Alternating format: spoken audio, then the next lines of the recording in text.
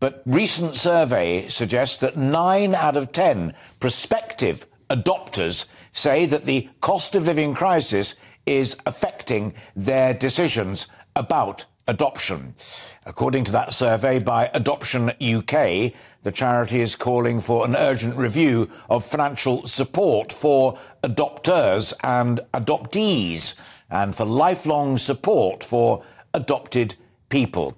I'm delighted to be joined now by Alison Woodhead, who is the Director of Public Affairs for AdoptionUK. Good to see you. Your recent research is deeply troubling for all of the reasons I set out in that introduction. But may I suggest to you, particularly for the young folk who are there hoping that adoption is the route for them to safety and to happiness. What is the scale of it? Well, there are a couple of thousand children waiting for adoptive homes. And what's particularly worrying about this is that the children who wait the longest are likely to be worst impacted by the cost of living crisis. So I was talking to somebody the other day who had planned to take a group of siblings, which is quite common, groups of siblings needing adoptive homes, but they were having to think again because of the cost increases that they were facing as a family, even without any children. And we know that sibling groups wait on average about 11 months longer to find an adoptive home. And so that's just one example of the impacts of this cost of living crisis. As you say, adopters and adopted people perhaps not amongst those groups of vulnerable people that you might think of as being impacted by this crisis. Well, what's the current arrangement at the moment? I mean, I know from family experience, my sister-in-law did a great deal of fostering, that in the case of fostering, you can get some support from the local authority for the very, very important work that you're doing. But if you become an adopter or an adopting couple, is there any support either from central government or from local authorities to help you with that? There is some.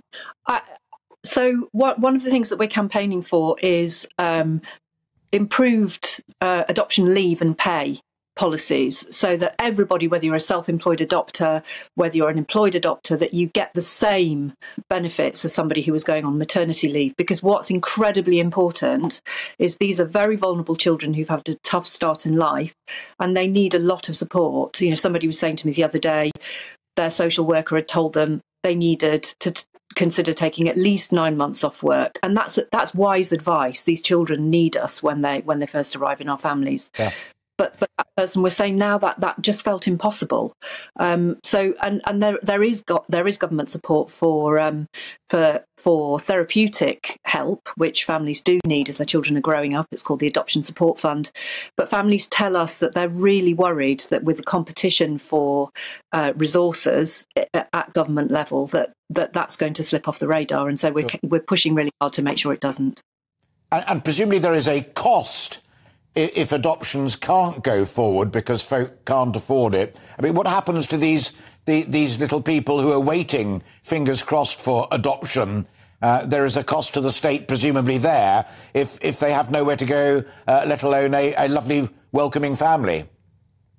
That's right. I mean, it's more expensive to raise a child in foster care than in an adoptive family, as far as the state's concerned. But more than that, it's the emotional toll that it takes on children not to have a permanent family, because it's very typical for children in care to move to several different placements. My own daughter, I was her 5th family by the time she came to live with me at the age of 5. So, obviously that takes its toll on top of the trauma that these children face in their birth families.